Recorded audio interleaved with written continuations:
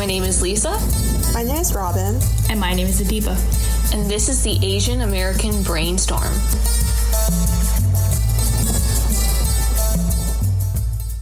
Hello, everybody. Today we're discussing Korean American Susan Ahn Cuddy, who lived from 1915 to 2015.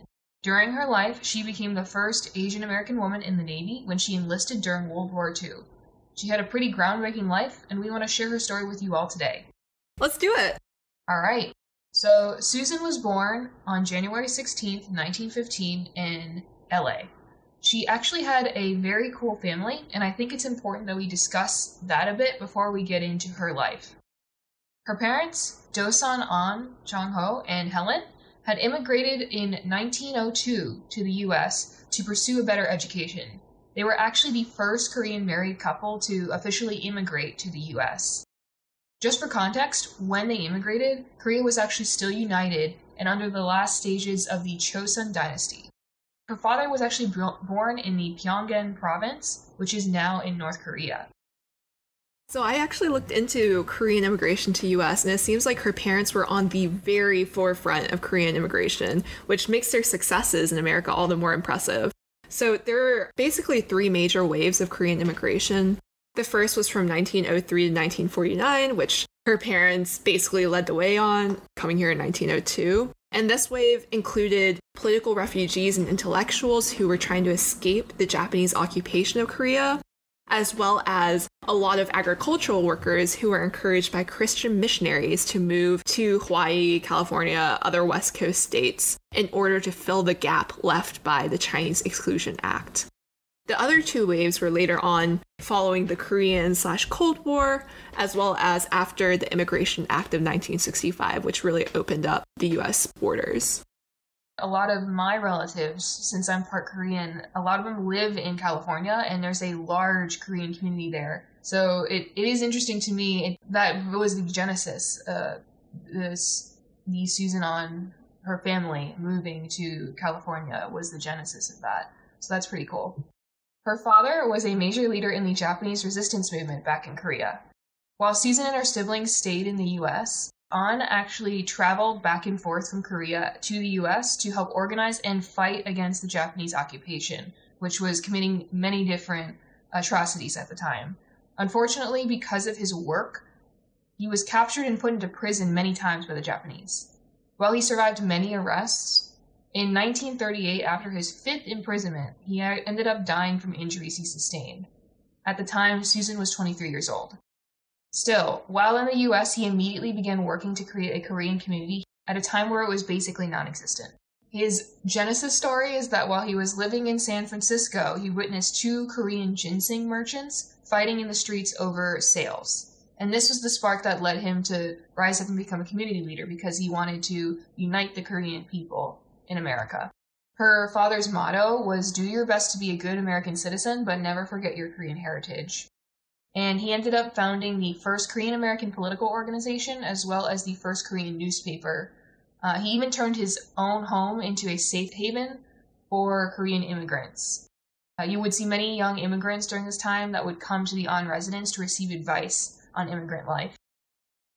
That's so important. I remember when my family first moved to Florida, they were really lucky to have a very strong Chinese American community there to turn to for advice as well as help, and just having that support network was an integral part of their American experience. And so the fact that her parents helped to create that support network for Korean immigrants is really inspiring. A very similar situation for me. When my parents came to Chicago, they, through their college alumni of other Indian Americans who came to the US, they were able to find these close friends that really kind of became family, could relate to, and were there during all those major life events where you'd want your family around, but you couldn't have. Yeah, it was definitely an incredibly great way for Susan to grow up in this tight-knit community. Another interesting note was that both of her brothers actually were at some point actors. Philip Ahn was the first Korean American to get a star on the Hollywood Walk of Fame. During his lifetime, he played roles in movies alongside Bing Crosby and Shirley Temple. So that's the level that he was at.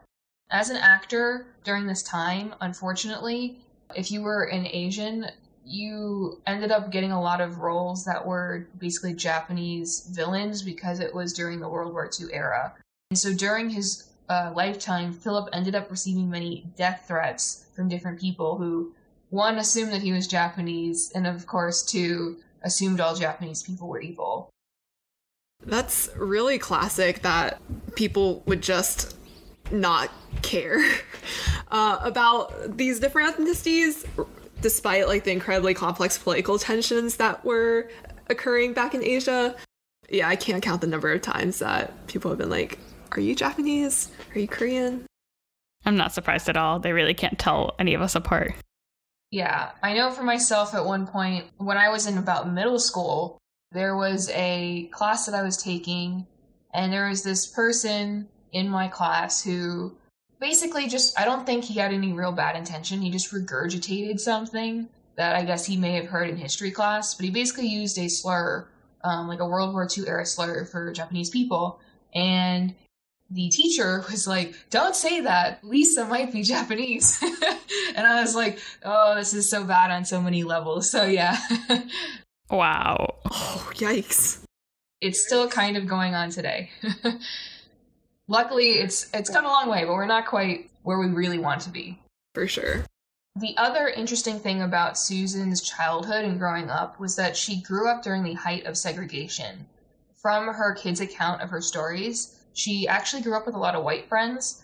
I believe at this time she did attend white schools, and by them she was definitely viewed as closer to white than a black person. However, it seems that she was aware of her position as a minority and has even mentioned that as one of the first Koreans in America, she was treated as either one of a kind or maybe a bit of a abnormality, depending on whether you view it in a negative or a positive light. I got this from an interview where her kids were talking to an historian and they were recounting some stories that she used to tell them. And one of them was that she got on a bus in Georgia at one point when she was a kid, and, she was going with some white friends, and when they got on, she actually went straight to the back, and her friend said, no, you should sit up front with us. And she said, no, I should sit in the back, and then ended up sitting in the back. So she was definitely aware. Yeah, I think that's a really interesting anecdote that highlights how complex the Asian American position is within American race relations. Like, obviously, Asian Americans did and still do face a lot of discrimination on account of their race, but they are also given a lot of privileges because they were used as a wedge minority in order to further oppress Black Americans. And so in this particular case, Susan's white friends were trying to give her the privilege to sit in the bus with them and therefore normalize the oppression and segregation of Black Americans. So I appreciate that Susan refused to take part in this normalization and sat in the back as a show of solidarity. I assume we do have to acknowledge that she did receive some privileges throughout her life, whether that was on the bus or in her future education and throughout her career as well. Completely agree. So growing up, Susan was into sports and played baseball, field hockey, and softball. Before her military career, she went to San Diego State University and graduated with a degree in sociology. But everything changed when the Japanese bombed Pearl Harbor in 1941. So shortly after the Japanese bombed Pearl Harbor, Susan and her two brothers, Ralph and Philip, enlisted in the U.S. Navy. A big motivating factor for her enlistment was that it could be a way for her to help also free Korea from Japanese colonization, which actually, at this point in time, had resulted in the death of her father just 3 years ago. At first, when she applied, she was actually rejected due to her race, but she tried again for a different sector and got in. She was the first Asian American woman in the Navy. That must have been really tough for her. Of course, she was rejected at first due to her race because I believe that when the war had first began, Korean Americans were still viewed as enemy aliens due to the Japanese occupation of Korea. And so a lot of Korean Americans were rejected from military and higher security roles in the government. And actually, it's also really interesting to note that when Asian Americans were allowed into military or like naval roles, they were often relegated to lower statuses because people felt like they were perpetual foreigners and thus couldn't be trusted with American intel, or just plain racism, and that like they didn't want to associate with Asian Americans. So I'm not surprised that she faced those hurdles and had to go through a lot in order to become the first Asian American, but glad that she was able to blaze a trail. Absolutely. In the Navy, she actually ended up being very good at shooting weapons and knew how to work the most complicated ones pretty quickly. And so she ended up becoming the main trainer for these weapons. She would actually teach the new military recruits how to shoot down enemy aircraft.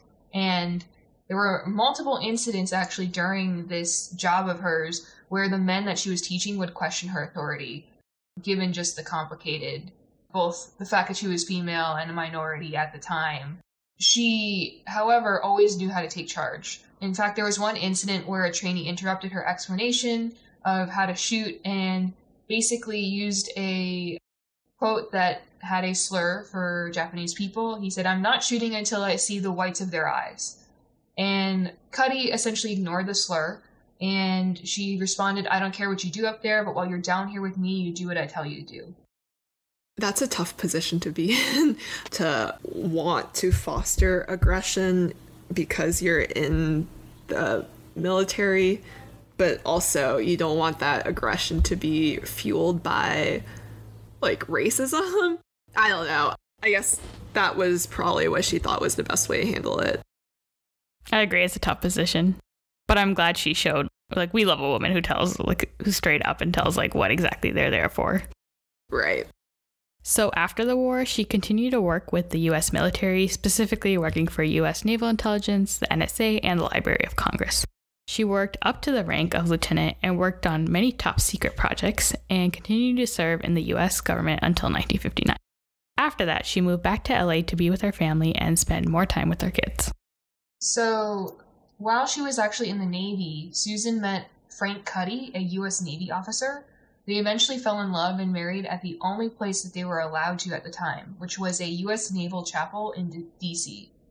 The year was 1947, which is actually 20 years before interracial marriage was legalized in the U.S. Frank worked as a Japanese codebreaker and even helped the U.S. free Korea from Japanese occupation. I actually uncovered that Frank liked boxing, and there's a cute picture of Susan and Frank jokingly, like, sparring with each other, and, like, it was just very, very sweet. That's super cute. As a mom, she was famous for her Korean spare ribs, which were basically traditional, like, American-style spare ribs, but with Korean seasoning on them. So that was kind of cool. And she could also speak a bunch of different languages. She knew English as well as fluent Korean and bits of Chinese, Russian, and Vietnamese thanks to her military career. Even though she was fluent in Korean, she wouldn't tend to say so. I think that in the interview that I had watched with her son and daughter talking about her life, they mentioned that she would always defer to people who came from Korea and had a bit of a, I guess you could say, lack of confidence, or better terms, about her language knowledge because of the fact that she was American-born. She grew up with her parents speaking Korean, which was a North Korean dialect of the language, because they were both from the Pyongyang province. And so when she went to Korea, she did a few interviews there.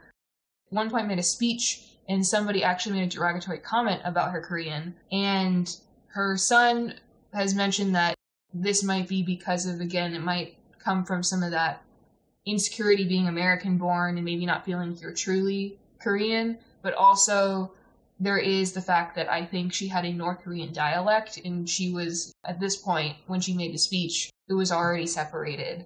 Her two kids, Philip and Christine Cuddy, they actually went on to research and broadcast her stories so that it would not be forgotten.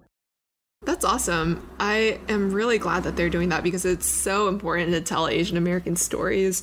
One thing that really struck me during this research was how little information was available about Asian Americans in U.S. military history, which is very tragic because military service is like often tied to like naturalization in both a literal and metaphorical sense. A lot of people see it as a way to become more American if they're joining the US military. And so it's really no wonder that like so many immigrants try to join and yet not get recognized for the way that they're trying to contribute to this country. Yeah, like the deck is already stacked in so many ways. It sucks that this is just another added part of it, this erasure. I think it's really important to also just note that like while they are making incredible achievements by trying to like join the military and like create their version of the American dream, it's also very telling how racist the military institution has been in the past. Even today, there's like examples of Asian Americans being discriminated against based on like Islamophobia has been a really large one post 9/11. Recently, in 2016, I believe, there were 2 Muslims who were ordered into industrial clothes dryers by their drill instructor, by the same drill instructor actually, and suffered burns as a result, and one later committed suicide as a result of all the abuses that they faced. Other Muslim Marines have been like questioned on like whether they're truly loyal to this country or if they're terrorists. It is like very complex to, on the one hand, try to be proud of someone who like did set a first in US history, but at the same time that first is like tainted by the fact that it is the military and it does commit a lot of like wartime atrocities and also against foreigners and against our own people. For sure. It's all very complicated. Like, the system seems like it's flawed. I know the military has been definitely not one of the most progressive spaces in the U.S. government, and the whole U.S. government has its own flaws.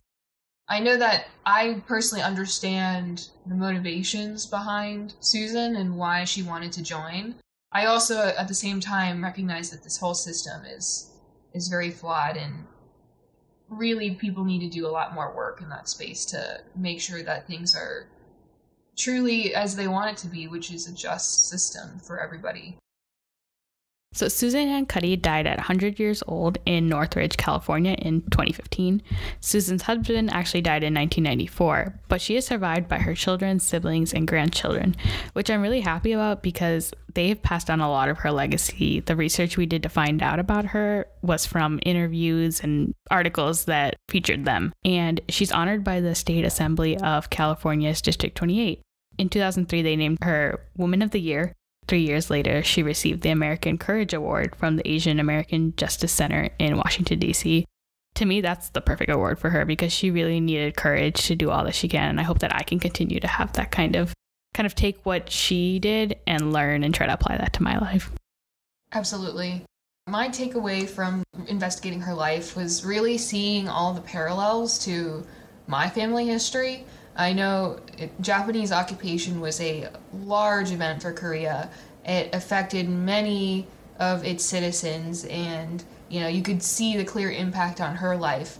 And it also impacted my own family. My grandparents, actually, they had to leave Korea because they were being persecuted by the Japanese during the Japanese occupation. So they actually went to China and lived in China for several years to basically escape that, and didn't move back until every one of the kids who were kids when they moved were adults. So it's interesting to see how much of an impact there was, and that also makes me more frustrated that in Florida schools, we don't learn about any Korean history pretty much at all. I think there was maybe one paragraph in one of my history classes in one of the textbooks that mentioned the Korean War, but that was it. And in fact, I gave a presentation on the Korean War in high school.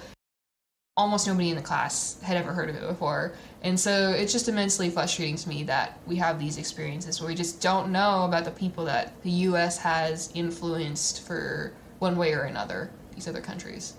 On a more lighthearted note, is that I do really want to eat her spare ribs. The description really had me wanting to try it. They sound so good. Whenever I watch Korean movies and dramas, the food always looks good. Maybe y'all could try making it after this. It sounds pretty straightforward. Yes. Yeah, we need to reach out to Philip and Christine, her kids, in order to get a recipe. Yeah, they can taste test it. Let us know. Philip and Christine, if you're listening to this podcast, hit us up. But yeah, I'm really glad we did this episode because I love to hear an Asian American woman get to break into what has historically been a very white, very male field. Through the process, I learned a good chunk of Korean American history and would love to keep following up on Korea and learn more throughout the course of this podcast. But that's Susan Ahn Cuddy, Navy Groundbreaker.